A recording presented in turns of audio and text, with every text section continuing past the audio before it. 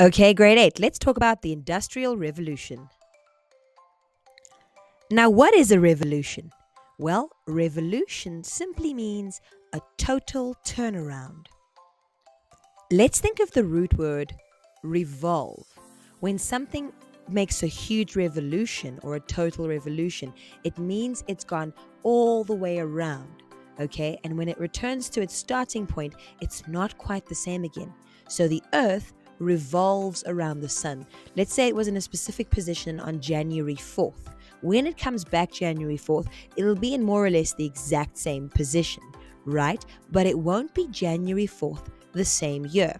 The same with the clock. When the minute hand revolves all the way around the clock, even when it comes back to 12, it won't be the same hour. So the clock's in the same place, but not exactly, right? The entire clock would have to make a revolution until the next day, and even then, it's a whole new date. So when we talk about revolutions in history, we mean that society has made a total turnaround. And when things go back to normal, there's a whole new normal. Got it? Revolution means it's totally turned around. As for the word industrial, one of the first things that comes to mind is machines. And when we look at words related to industrial, other words come to mind like industry, industrious, induce. So basically anything that's industrial or induces means you're keeping busy and you're being very productive. You're producing more results than you ever have before. Okay, so when you think about industrial, think about machines and think about anything that produces a lot of results. Okay? How does this work? Well, because of the Industrial Revolution, we don't have to wait around for nature to take its course. If we want a specific result, we can induce that result. For example, if a mom is pregnant, she can induce labor. In other words, she doesn't have to wait today until her due date. Instead, she can go to the hospital and say, I want to give birth next week. Can you guys induce labor? Okay? But that happened with the Industrial Revolution all across human interaction. And because of the Industrial Revolution, we can induce society to give us the results we want. So if you want an apple, you can just go to the store and get an apple. You don't have to wait for apples to be in season because we have entire industries which make sure that no matter where you live in the world, no matter what season it is, you have an apple available as long as you follow all the industrial measures. Got it? Let's look at this in simpler terms. So, before the Industrial Revolution, if you wanted to travel very far with something, you might have taken a donkey or a horse or even a camel. You might have had to travel very far and you couldn't do as much. And think about that. Would you be able to travel as much? Wouldn't you have to make sure that the donkey was healthy, feed him, wait until he was old enough? And you could only use him for as long as he was alive. But after the Industrial Revolution, you could use a train. A train doesn't need feeding. You don't have to wait until it's old enough. You don't have to worry if it's ever going to die. And you can take so much more with you. So that train over there that you can see is a steam train. Remember the word steam, very important for the Industrial Revolution. In the same way, before the Industrial Revolution, if you wanted to travel very far, maybe you wanted to sell things to another country, you would have to take a sailboat and you'd have to rely on the winds to determine how far you would go. You'd also have to rely on people who need to rest to help you row the boat. But after the Industrial Revolution, you had steamships. Whenever you read about Industrial Revolution ships, you'll see SS, that means steamship. Notice steam again, very important to the Industrial Revolution. Now think about what all of this means. The donkey to the steam train, or the sailboat to the steam engine, right? It was all very slow because you had to rely on people, on animals, on weather conditions. You know, if there are muddy waters, when you and your donkey are traveling, you really couldn't get as far as you could with the steam trains, right? If there were all kinds of storms that would slow you down, people and their labor, that limited how many people you could sell your stuff to. So you couldn't make as much money. So just have all of these things in mind when you think about the Industrial Revolution. After the Industrial Revolution, you could produce more of anything, you could reach more people, you could make more money because of machines that were coming into being. Okay, now notice how steam has always got something to do with this. Let's see. And probably the most important shift in the Industrial Revolution, how we got food. So before, we would live a very organic and natural lifestyle. We called it an agricultural lifestyle. Most people lived on farms. You would eat what was produced on your farm or the farms closest to you, and whatever you were able to harvest and put away. So you were vulnerable to weather conditions, to drought, to people stealing, all kinds of things, to people limiting how much land you could grow things on. Later, we had a society in which food was made by factories. And so suddenly there was more production of that available. And with all of these steam engines and steam trains, even if you ran out of a certain kind of food, it could be imported and brought to you. Okay, but this is the most important shift because the whole of society, the majority of people used to live on farms in an agricultural society. And then most of them moved to cities. We call this industrialization or urbanization. Remember, urban has to do with cities and agriculture has to do with farms. So just picture the world before the Industrial Revolution. Most people lived on farms. After that, most of those farm people moved to cities to go and work in factories, the vast majority of people. Now, how did all these machines work? Notice I said steam ship earlier, I said steam train earlier, I said factories. All of these things were powered by the steam engine.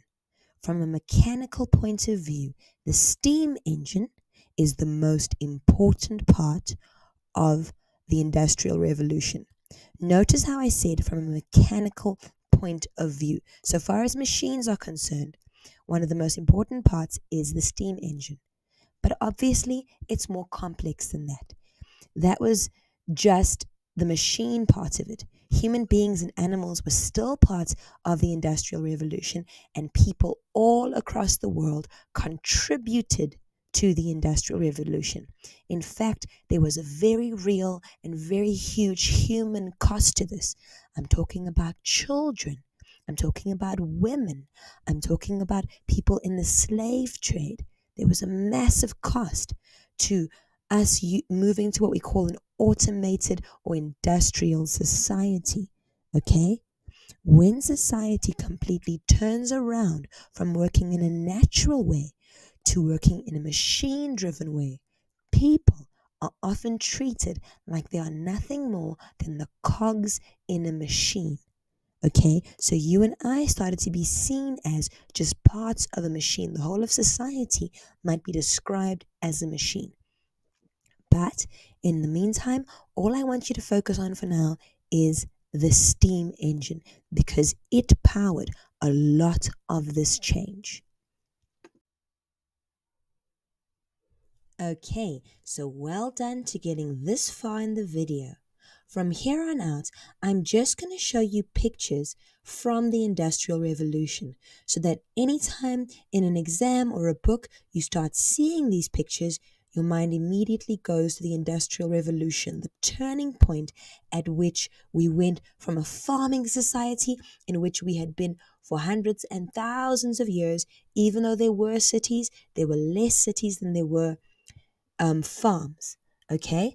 And then we went into an industrialized society, all right? So just keep thinking about this total turnaround in society, how it affected people's lives. Take in this image and see what you notice. Now imagine what it would be like if you were in their shoes. Got it? Good.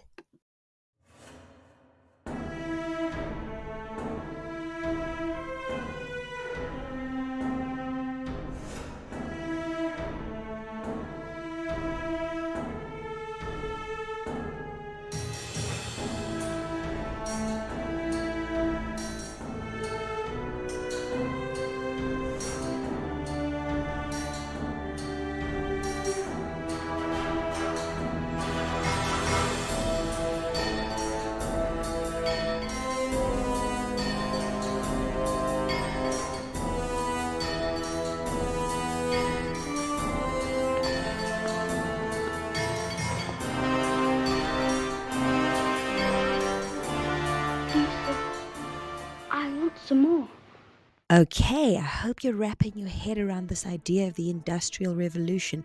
You saw images there of entire societies moving from a more farm-based life to a more machine-based life. But these people still had to work very, very hard. And the last image I showed you were of people involved in child labor, little children who worked there. Many got injured. And if you look at the screen now, you're going to see people such as children, you're going to see women and how they worked there. And so I just want you to know that the Industrial Revolution was not exactly a time in which the poor were treated very well. It wasn't a time in which women and children were treated very well, because they tended to fight less with the boss than the men did. So people actually loved hiring women, and they loved hiring children. They loved hiring people that wouldn't complain. Children were valuable to the bosses because they could crawl under small spaces, and many of them got burnt and hurt really badly. It was also a tough time for racial tensions. So the Industrial Revolution would actually influence a lot of other kinds of revolutions we'd have. And the men also worked very hard. Many people suffered a lot, okay? And you'll learn more about that in history class. But what does this have to do with us in South Africa? Because the Industrial Revolution was mostly taking place in Great Britain, and then it went over to the United States of America. Now remember, I mentioned something about slavery, but slavery was abolished at this time. Remember that for these manufacturing plants to take place, it wouldn't have been possible for big factories to be built if they didn't have free natural resources. And where did they get them? Well, a lot of them came from the colonies. We know a lot. You must have learned by now about the transatlantic slave trade, in which people were taken from West Africa to the Americas, both North and South America and any of the islands there. And they made raw materials, and they had free raw materials to take to Britain to start these factories. And they used their poor, who they essentially kicked out of farms, and essentially had them working there. So there was a huge human cost to this happening, as I've said before. But as South Africans, what does this have to do with us? You see, during the slave era, they knew that our coastline was valuable, but what they didn't know was that we are a mineral-rich country. And in order to have an industrialized society, up to this day, you cannot have that without South Africa and her neighboring states, because you absolutely need the resources that South Africa has to provide. So we were pulled into it. Alright, so I'm sure you talk a lot in class about South Africa's natural diversity and all of its natural resources, but a lot of our wealth lies underground. We are a mineral-rich country. Remember that. What you're looking at now is the beginning of the mining era, which started in the 1800s in South Africa. In the 1860s, they discovered diamonds in Kimberley. In the 1880s, in 1886, they discovered gold in Johannesburg. And very shortly here, I'm going to show you a picture or a video of those early mines in Johannesburg. But as you're thinking about this, start thinking about how the Industrial Revolution got us to where we were today. There was no such country as South Africa. Of course, there was a place in the south of Africa, but it was broken up into many different kingdoms of the various people. And you know all of our languages. So, for example, a Zulu kingdom, and you had a Sotho kingdom, and you had Khoisan kingdoms. There were so many Khoisan people still, right? And then you had Boer republics, and then you also had a British colony or two. I think you had about two, depending on which part of the decade we're talking about. All right. And so then when the British abolished slavery, they needed cheap labor.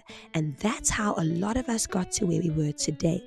Okay. A lot of sad stuff happened, as you will find out in history. But for now, all we need to understand is why all of this happened. Because South Africa is richer than you think. It's rich underground. Diamonds, gold, coal, platinum. Okay, so I am going to play you that video in a moment. But with a lot of people traveling here and coming to our country, a lot of people from all over the world wanted land here. And that started so many fights. And Britain, which was the most powerful empire, came and they took over and they created the Union of South Africa, which means they put all the different colonies and kingdoms together and united them, but under their name. But let's think about this. You saw how cruel they were to their own poor.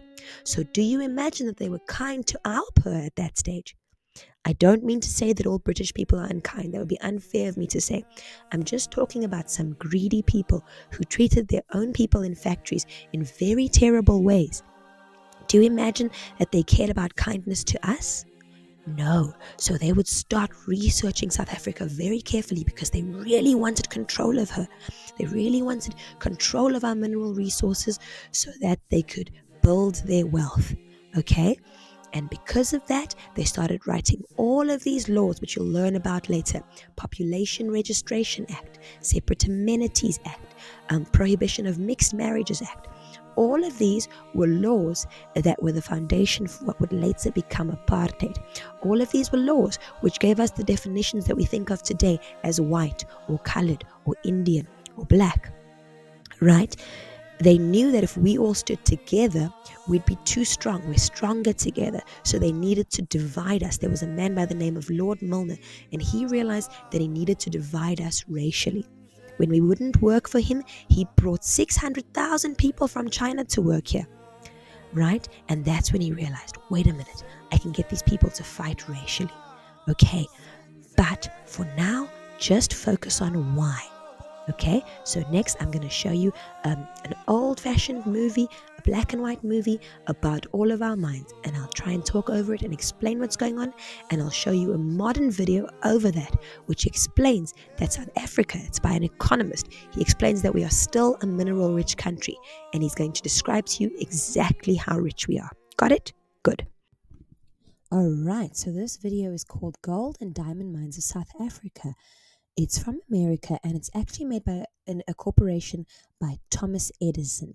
Remember Thomas Edison's name because he's an entrepreneur who helped spread the light bulb, which was invented by Nikola Tesla. So he's saying Johannesburg, the metropolis of South Africa, in the heart of the gold mining district. So there's Johannesburg popping up. It was a boom city because so many people rushed for the gold rush, and boom, boom, boom, they needed new houses. Boom, boom, boom, they needed new restaurants. Boom, boom, boom, they needed cab drivers. There's the Yoch mine, one of the richest gold mines in the world.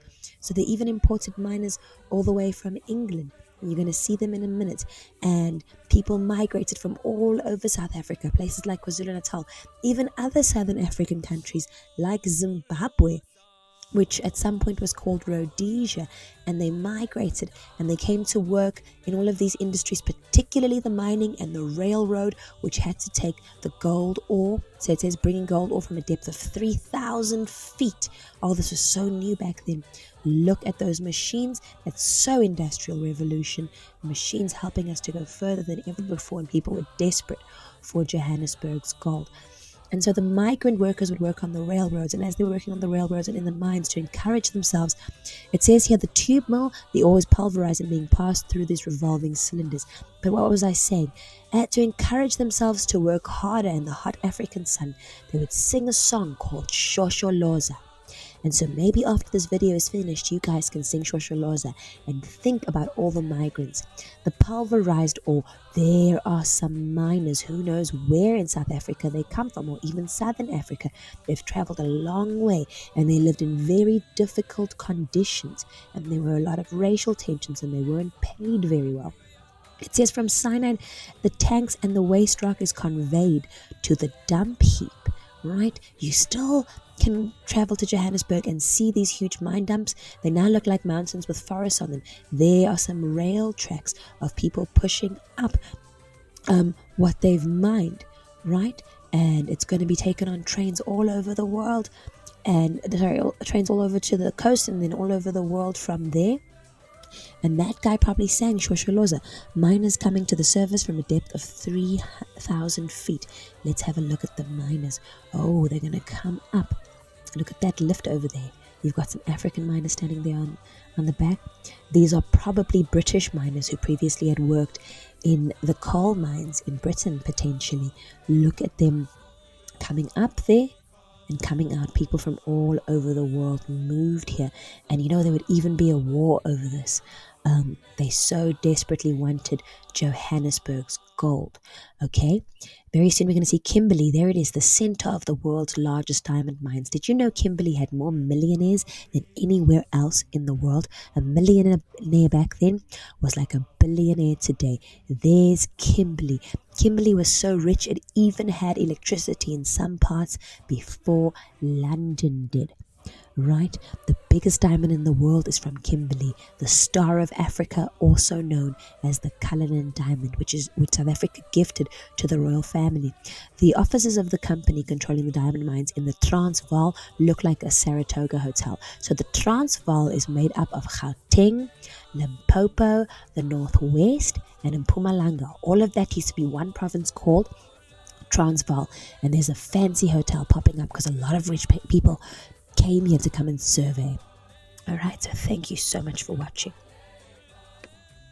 So South Africa is a mineral rich country, and as you can see there was all kinds of poverty and there was all kinds of wealth. You saw that wealthy hotel because many wealthy people invested money, and to this day people who have money are interested in looking at South Africa. So let's watch a video of a clever British economist explain to potential investors in South Africa just how mineral rich South Africa is, so that they can understand what's going on if they are thinking about sending money to our country to this day. South Africa is a mineral rich country, having the world's largest reserves of platinum, the third largest reserves of coal, the sixth largest reserves of gold, and the seventh of diamonds. So you see, the mineral revolution led to us finding even more stuff underground. Let's watch this video of an American president from the 80s talking about all the stuff South Africa has underground as well.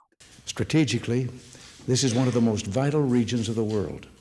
Around the Cape of Good Hope passes the oil of the Persian Gulf, which is indispensable to the industrial economies of Western Europe. Southern Africa and South Africa are repository of many of the vital minerals, vanadium, manganese, chromium, platinum, for which the West has no other secure source of supply.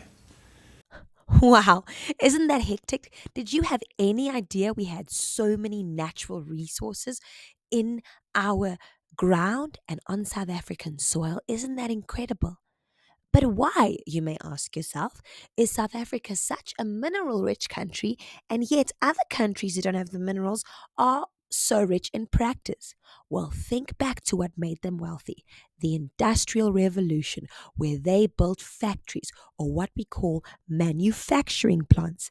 South Africa is a great place for extracting raw materials, but you and I still have to turn it into a wonderful place for manufacturing that. That means making actual products from our raw materials.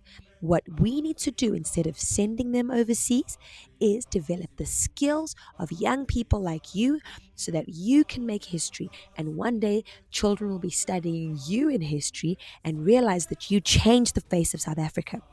So why don't you talk with your teacher about the different paths you can go into so that we can have a stronger manufacturing industry? Just like the Springboks make South Africans proud with their rugby, perhaps you can make South Africa proud by creating new industries. Perhaps you can study overseas and bring skills back to South Africa. You could even make a lot of money for yourself, but not just you. You could help feed families in South Africa. In doing so, you would correct a lot of the injustices that have happened during the mineral revolution and after it in South Africa, because all of this stuff is interconnected. So try your best to take it all in. Try and learn what happened in Britain, try and learn what happened in America, try and learn what happened in South Africa and all over Africa. The more you invest in the gold and the diamonds and the platinum that exist in your mind, the more you can develop an amazing South Africa. Thank you so much for watching. Please like and subscribe. Please go back to this video so you can really ingest it. It's a great foundation for the rest of your high school career's understanding of history, because history is not just about what happened in the past, but it's a way to find out how we got here so that we can know where we're going in the future. Thank you so much. Like, subscribe, and pass those exams. Bye, guys. Love you.